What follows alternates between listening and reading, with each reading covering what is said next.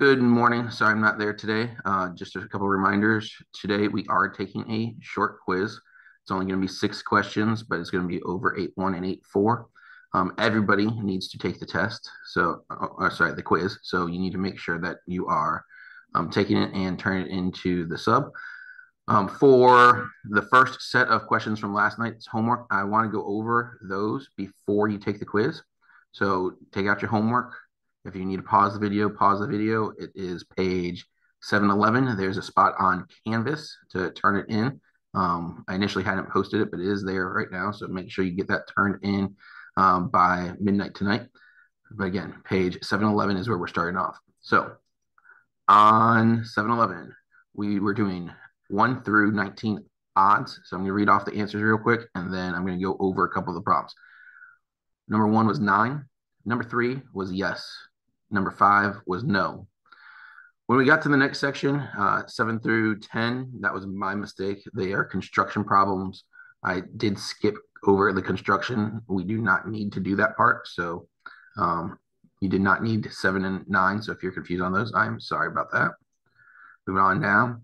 Correct answers for number 11 was CE. Number 13 was BD. Number 15 was 6. Number 17, Y was 12. Number 19, P was 27. All right, let's go ahead and take a look at some of those problems now. So hopefully you made note of which ones you had problems with. We're going to take a look at a few of them together. And again, not all of them. But on number 1, you had a triangle with 2 parallel sides drawn on it. So the sides were being split proportionally. So we could split this side. If I extend this and extend this, that's like my fraction bar. And I'm solving for this piece here, AB. So we have our fractions, x over 3 and 12 over 4. And that's exactly how you should write your proportion. X over 3 equals 12 over 4.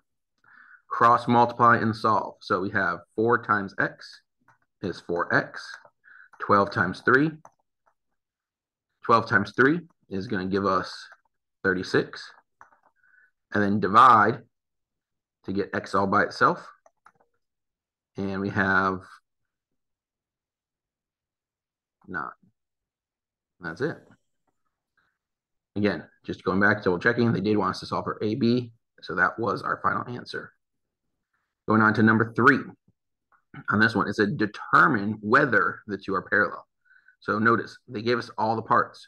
So we're still saying proportion, just like before. So I extended that parallel line, used it as my fraction bar. I have 8 over 5 is equal to 12 over 7.5. So you can do this a couple ways.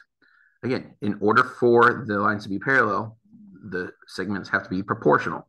So are they proportional? Well, you could either look at the two sides and say, all right, if they're equal.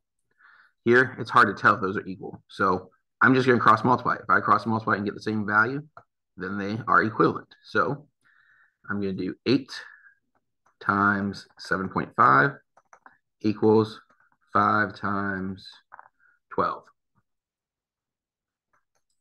So we have 8 times 7.5. Let's bring up a calculator real quick.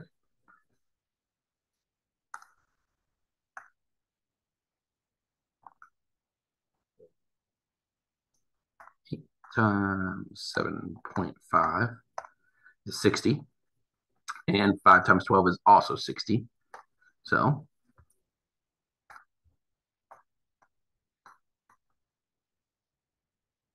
since we get two values that are equal, then they are going to be proportional. So this would be yes to them being parallel. Yes. And on to the next one. Clear. All right. And if you need to go back and pause at any time, by all means, do that. But I want this to be a fast thing just so you have plenty of time on the quiz. Again, it is only 6 questions. So constructions. All right. This is a part that you can skip. We did not do constructions. You do not need to do constructions for this section. So 7 and 9, we're going to skip past those. Moving on to number 11 on the back of that page. So now we're on page 712. And again, we're solving using our proportions. So we have BD, which is this piece, over BF, which is the entire side. So we need to match it up with a ratio that's equivalent from the opposite side, the opposite transversal that's going through these. So, well, BD was on top, and it was from this transversal. Now we're using the opposite transversal, and the part that's in the same segment as BD. So here's BD. The one in that same segment is EC. So what we're missing here is segment EC, or the length of EC. On number 13, all right, again, look at how they're matching them up. So we have EG this time. Let me erase what I have so far. So EG is going to be this segment here. And it's matched up with EC, or CE, which is this piece. So using both of the small pieces on this side. So now we should match them up with the small pieces on the other side. So they have DF, and the other one would be DB. So again, you could either call this DB or BD. Either way works, but it's DB. Yeah. Let's move this up so we can do the next problem.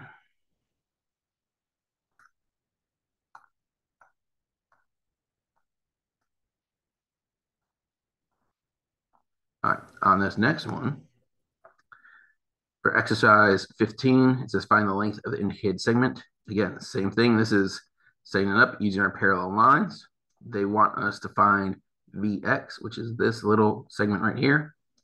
So again, use these lines as our fraction bars. Set it up. We have 20 over 8 is equal to 15 over the piece we're trying to find. I'm just going to call it x for now. And then we can cross multiply and solve. So we have 20x equals 8 times 15. So 20x, let's see, that's going to be, I believe that's 120. Let me think about that again.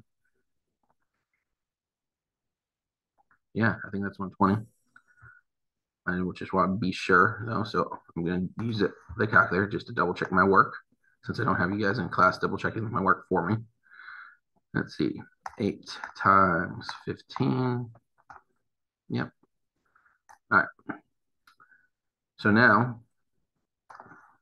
divide by 20. So when I divide this by 20, that ended up being just 6. And that's the length of XV. And always look at your drawing and see if that makes sense. So if you got a number that was bigger than 15, that definitely wouldn't make sense, right? If I got a number that was even bigger than 8, that wouldn't make sense, because if these have to be proportional and the numbers on the left side are bigger, then I know this little piece has to be less than the piece that was in that same segment from the other side. So my answer had to be a number that was less than 8. All right. Otherwise, I should know that I did something wrong. So again, use the diagrams to help check your work. All right. Number 17. This time they gave us an angle bisector. Again, the angle bisector, that is splitting up the sides proportionally to the third side. So we're using that angle bisector like our fraction bar. Split those, set them equal. So if I rewrite this, and again, there's more than one way to write this correctly. So I did y over 8 equals 6 over 4.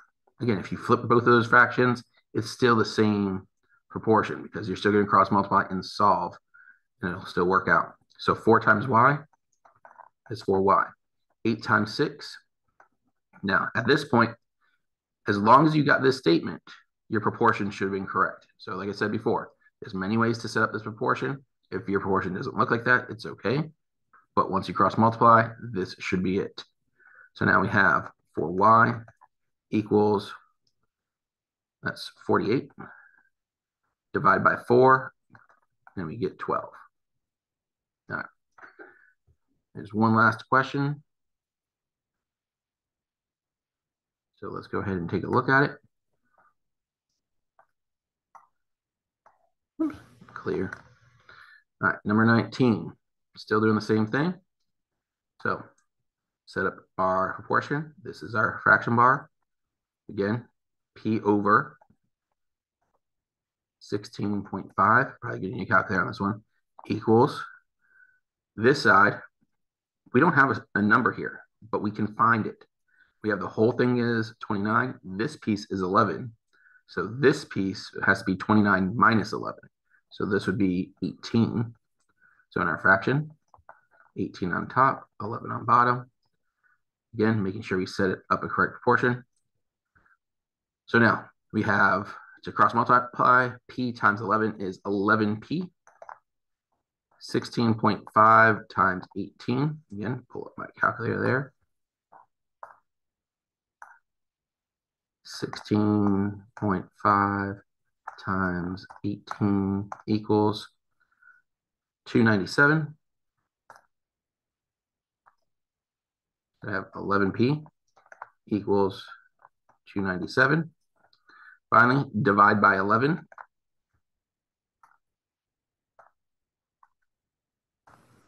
That gives us 27. And that was the homework from last night. So please make sure you get that turned in if you hadn't already done it. Also, you're taking a quiz. Everybody should be taking this quiz.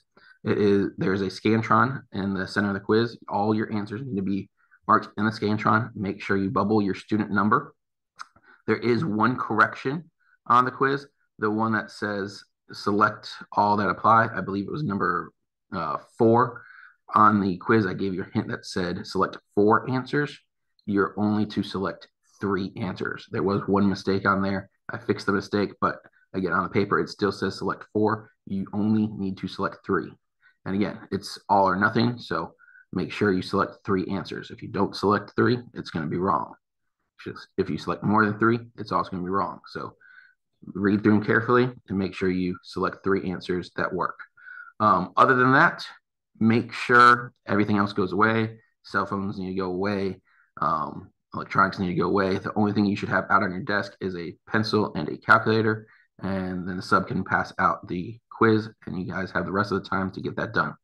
Have a good day. Good luck.